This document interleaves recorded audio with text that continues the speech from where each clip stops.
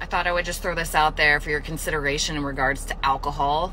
I'm not around people who drink very much. None of my friends drink. I don't go to bar scenes, right? And so last night, the ecstatic dance that I went to, they normally don't ever have alcohol, but for New Year's they did. So I was around probably, I don't know, a third of this group of people probably had some drinks.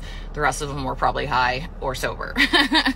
Okay, and it was so fascinating to be around people when they were under the influence. And my takeaway, I'm sharing this because in getting past alcohol with a lot of my clients, because they realize it's not helping them get where they want to go in their health, a very common belief system that keeps them trapped in drinking is that it makes them more fun. It makes them more social, more outgoing, more extroverted. And I get that, but I just want to say my experience of people who were under the influence of alcohol, sure, their inhibition was down, but I don't think it was taking them where they want to. If you're having an issue with this, right? If this little part of drinking resonates with you, right? Is like a lot of your motivation is you want to be more social and fun and all of that.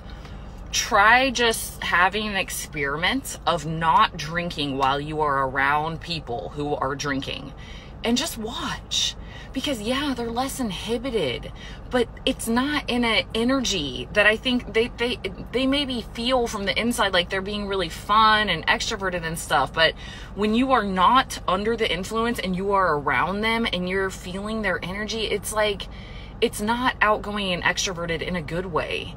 You know, like I had a couple guys hit on me and I was just like, there's no way in hell I could ever take them seriously. Like, it was just like, they even seemed like nice people, but it was just like, dude, like your energy is so whack right now. Like, no, thank you, you know? So I'm just sharing this, not in a shaming way at all. Shame does nothing to get us past stuff. Awareness is what gets us there. So I'm just throwing that out there because I know this is a really common thing. It's this social bonding thing that keeps people in alcohol.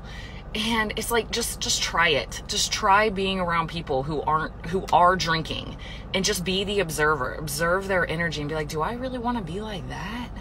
You know, because when we can center it in ourselves and it becomes like what I want and don't want, that's a much different energy than like, don't drink, don't drink, don't drink, you know? So if you're trying to get past that for health goals, I would say really try it out. Be around people who've been drinking and just observe without judgment, but just like experience it, you know? And then decide for yourself, like, is that really what I'm going for here? Is there some other way that I can achieve that, you know? So just sharing for your consideration. All right, Happy New Year, guys.